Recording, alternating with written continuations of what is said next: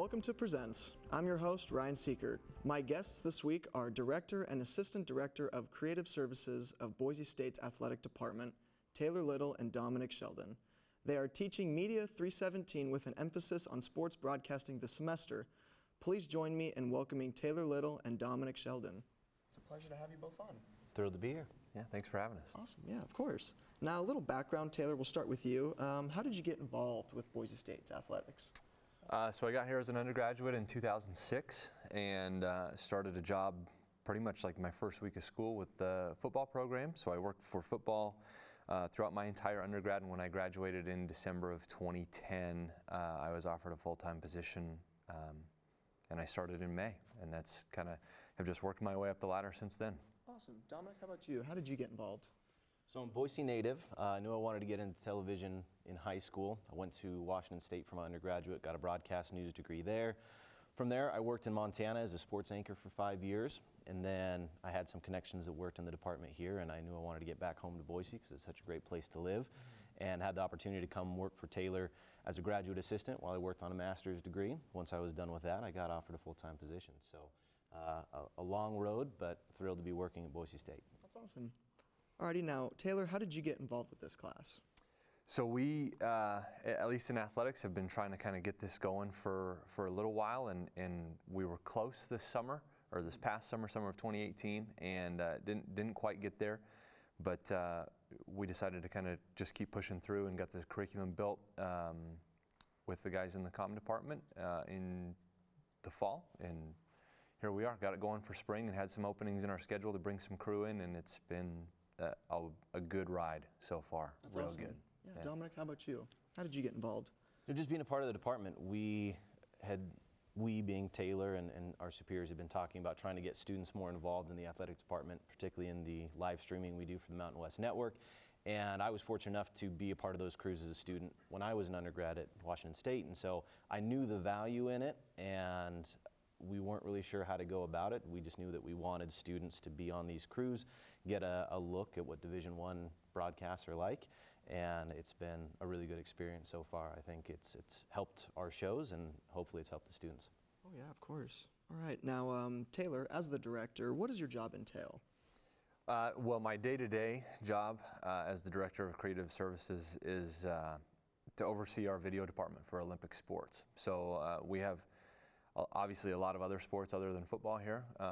So I'm in charge of just making sure that anything internal and external facing is taken care of from our perspective. So I oversee our budget, I oversee Dom and another assistant and a graduate assistant as well, and just kind of make sure that we're on the right track all the time, and I'm the one that has to go face our superiors when it comes time to do performance evals and answer for our department and make sure that everything's good. As far as from the event stream perspective goes, I've sort of evolved into our engineer in charge, I guess. Okay. So I just kind of make sure that everything's running and make sure that video signal goes where it needs to go. And Yeah. I've kind of taken a step back from the live production stuff and just kind of helped it run. So. Awesome. I'm sure you always have fun with that, right? You Yeah, love it's your a job? good time. Yeah, it's great when it's good. Good. It's slightly enjoyable when it's bad. So. Yeah. And Dominic, how about for you? As the assistant, what does your job entail? It really depends on the season. I mean, right now, a lot of what I'm doing is working on these crews, making sure the students are up to speed on the various positions in the truck. I do a lot of the social media, digital content videos that you see coming from the athletics department.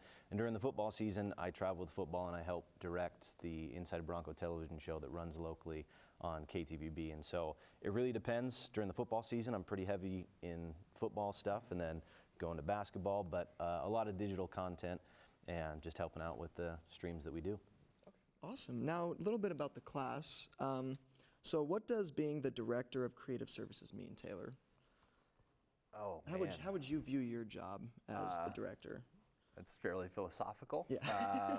I would suppose that being the Director of Creative Services means, I guess, that I'm sort of partly responsible for coming up with a vision for our department and where it's moving toward. That's sort of been my focus since stepping into the role anyway, is that trying to come up with a vision for where not only our department from just a video perspective, but our department from a stream perspective, an internal perspective, and an external perspective, which way we're moving in the next year, 5 years, 10 years, whatever, and how we're evolving to meet the needs of basically our department. That seems pretty ethereal, I guess, but it's sort of what I've been doing, I guess, for the last 3 or 4 years in a roundabout way. Now I just have a little bit more ownership over it. So, yeah, I guess just trying to figure out where we're moving toward and making sure that we're taking the right steps to move toward whatever that end goal is. There you go. Now, Dominic, how would you view your job as being the assistant director? Yeah, I don't know how much the title plays into it, but as far as what I do and how I view my job, I think we have a unique opportunity to tell stories that other people are not. As you see newsrooms across the country, unfortunately, cut back on sports coverage. I mean, you look at locally, we have one station that covers sports on a full-time basis, and there are 3 TV stations. So as someone who came from that world, that's disappointing to see, but it gives us a unique opportunity within the department to tell our own story and give a face to these athletes. Everyone can go watch a Bronco football game and they'll know numbers and they'll know stats, but you don't necessarily know the people behind all of those. And so for me, I view it as a chance to tell stories and give the public a perspective that they might not otherwise have about the type of personality and the hard work that goes on behind the scenes. Awesome. Now, what does this new course, UTP Sports Broadcasting, entail? Taylor? A lot.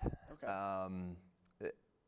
I think that probably when we first kind of set forth a plan, and I'll be totally honest, when Dom kind of pushed the plan out there, I think that it was with the idea in mind that we were going to try as hard as we could to educate people to be ready to step into the real world. If sports broadcasting is truly what you wanted to do, we're going to show you every single aspect of what sports broadcasting entails. And it's not just live events. I mean, we've covered a lot in class, from women in sport to play-by-play commentators to radio.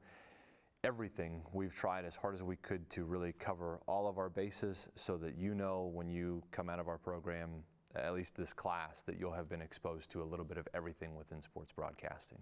That's awesome. Now, how did this class come to be, Dominic?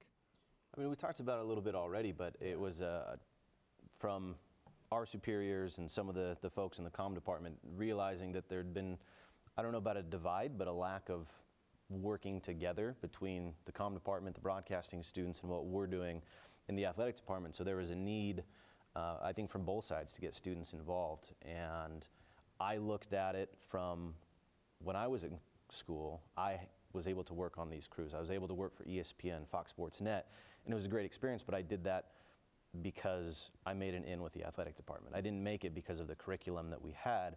And so for me, I wanted, and I think Taylor wanted as well, this class to be about real-world experience. So you're talking to directors from Root Sports, CBS Sports Network. You're talking to people that make their careers in sports broadcasting. And so we can talk about how we view things, and that might be helpful, but I think for us it was putting them in front of people that have made a living in sports, what the steps are to do that, and then just what type of a person you have to be once you get those opportunities and what you have to do to move up the ladder. Awesome, that sounds fun. So what do you do in the class as a student? Like, what do the students do? I'll let Dom either you can answer first. this. Yeah. Well, like I said, it's very practicum based, and so weekly we meet, 2 hours, 45 minutes, and each class we will introduce them to someone in the sports world community. It can be someone that works in New York City, someone that works in Seattle, Spokane. If they're local in Boise, then they come and they meet with us in the class. And so they get these guest speaking engagements. They're very informal, but it gives you a perspective that you may not have had. I mean, we have our sports information directors come in, and a lot of people that want to get into sports don't know what a sports information director does when they're in college. So getting that perspective, and I think we wanted to tackle it from a holistic view of even if you want to be a sideline reporter, you need to know what the people behind the scenes do, because they will make your job easier. Okay. And then once we get into the truck, it's just doing every single position we have. And Taylor could probably touch on that. Yeah, I think kind of the idea there was that you're going to kind of get thrown into the fire a little bit. We took some time, probably probably the students in the class would tell you that it felt like an eternity, but probably the first 2 or 3 weeks we took sort of as like a trial run, that you're going to come shadow whatever role you want to learn in the truck. You're going to hang out with us for an event or two and just kind of see where we're at. And then we slowly started working them in. So for women's basketball, for example, you might TD the second quarter, but the rest of the time I'll do it or Dom will do it. Okay. And now we're to a point that we're coming up on their final weekend where all 3 games for softball against Colorado State will be 100% student run. They will fill every position in the truck from start to finish. They write run of show, they do everything. And so it's been a progression and it's been a process, and it's probably felt like an eternity for them. I was thinking about it a week or so ago that, man, this came really fast, and I'm sure that when you're on the other end of it, it's felt really slow, but it's been a process. And I think that in sports broadcasting or in broadcasting in general, one of the most important things you can do is get reps. And the more and more reps we could give them, the better. And I know that in the beginning it was very few, and now they're pretty much doing everything for us. We did 2 weekends ago, for the very first time since the Mountain West Network began, which was in 2014, I believe. It was the first time that we've ever had a 100% student crewed or Boise State employee crewed production, which we've not done that. We usually have to go out to contractors to do that. So to get them into a position that we feel comfortable enough that they're able to perform to the standard that we have, it's awesome. Awesome, guys. Now, as a student, say, what are the goals for each student in your class from beginning of the semester to the end of the semester? Either you can answer this. I think the goal from a functional standpoint is to be proficient in whatever your interest is. If you want to be play-by-play, we want you to be comfortable. We want you to have a demo reel so you can go out after the semester, give it to potential employers to get a job. Okay. Whether that's camera operating, same thing. You can have a demo reel of all your best shots to go show someone and say, hey, I know I'm just coming out of college, but I've done this. And it's just getting you ready for the real world, getting that real world experience from a, I guess, holistic standpoint. We also preach the way you should treat people, because in the world of sports broadcasting, it's such an incredibly small world. I was in it professionally for 5 years, and I've got connections across the country. And if you have a bad experience with one person, that bad experience might be in Boise, Idaho, but it'll get over to New York, and people will ask you, should I work with this person? Should I hire this person? And so we want them to come out and be a good representative of Boise State, to where when they do get those first opportunities to work on a national broadcast crew, they're known as hard workers, good people, and trustworthy. Awesome. Yeah, I mean, I think I would echo that sentiment, that we want to make sure that you have something that you're proud of to put on your resume. And I mean, we have a unique opportunity in that we do over like 100 broadcasts a year. So if we've got the opportunity to throw you in on a soccer tape and you want to be a play-by-play guy for soccer, you've got actual play-by-play soccer experience that you can send out to whomever. Or if you want to be a replay op for Division I men's basketball crews or women's basketball crews, you were the replay op on these basketball broadcasts. So I think just being able to have the unique experience to come in and say, I did this, here's my work, you can talk to the guys that I worked with. I mean, that's pretty invaluable if you ask me. Awesome. So you guys touched on football and basketball, but are there any other sports you guys do as well? I'm sure almost all sports, right? Yeah.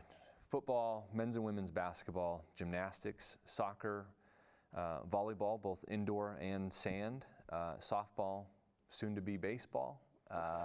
And I'm trying to think, we do a few special events here and there as well. But between those sports, we cover, pretty close to 90 to 100 events a year. So there you go. Now, I should have asked, are there any sports you guys don't cover? Short answer is no. But that, as far as live event coverage, we don't do live event coverage for everything, because our golf teams, for example, rarely compete in Boise. They're usually on the road, so we can't cover them.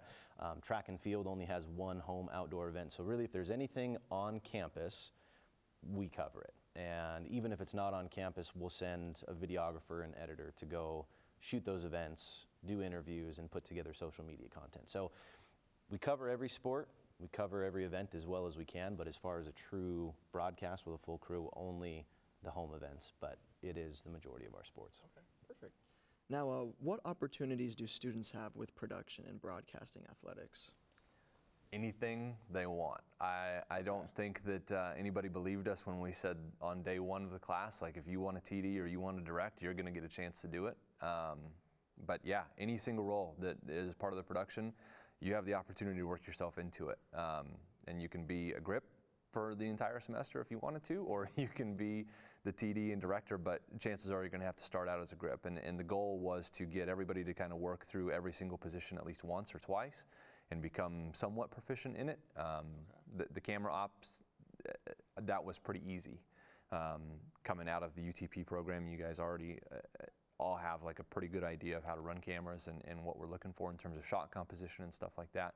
The more technical roles, obviously, we have to kind of get you broken into it a little bit. But yeah, I think anything you want to do, and it's sort of expanded a little bit. I think that initially maybe our intent wasn't to have folks act as producers or anything like that, but it's sort of morphed into that, and they've really taken it and owned it, which is awesome to have ownership of the product that's going to go out there.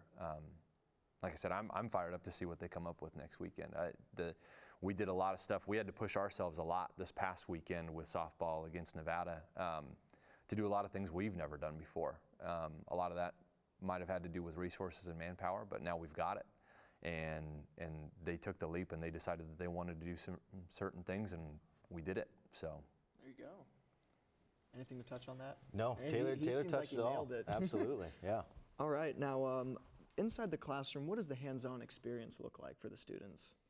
The hands-on experience is all out of the TV truck. It's not really in the classroom. Oh, okay. I mean, we'll first week bring in a camera that we use and show you how to operate the camera, take you over to Taco Bell Arena, show you how to wrap cable, and a lot of the early level UTP classes already touch on that, but we just make it drilled in that you have to do this correctly if you're ever going to work on a national show. And so there really isn't a ton of hands-on in the class. That's where you're talking to industry professionals, you're asking questions, you're making those connections.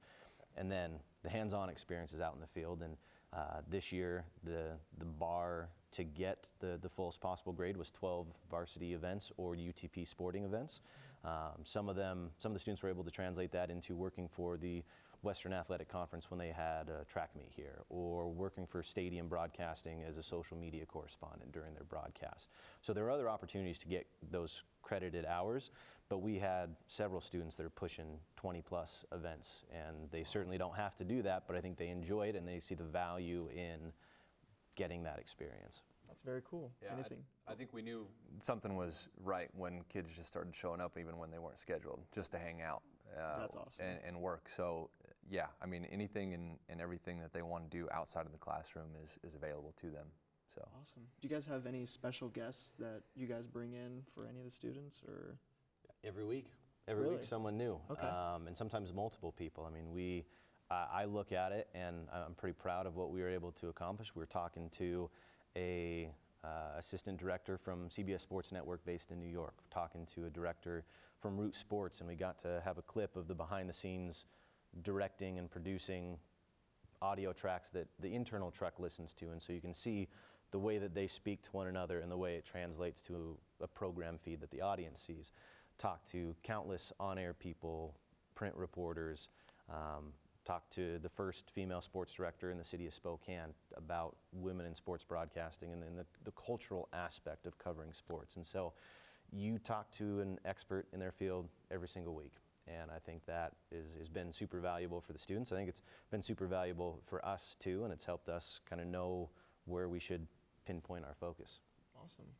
Perfect. All right. Are there any advantages to having student crews working as opposed to a paid crew? Yes, there Okay. certainly are. It's a good question.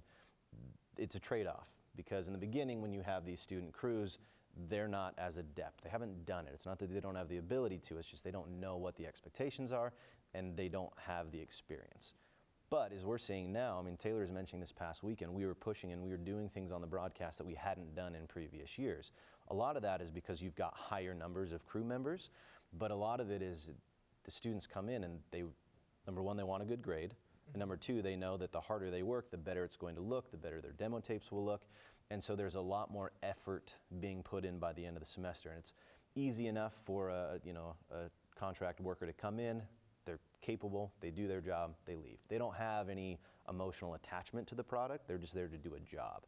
And I think what we've seen is these students, everyone in the class has been really passionate about doing a good job and working really hard.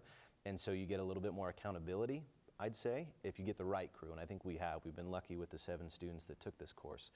But the work that goes in and the pride that they have often leads to a better result.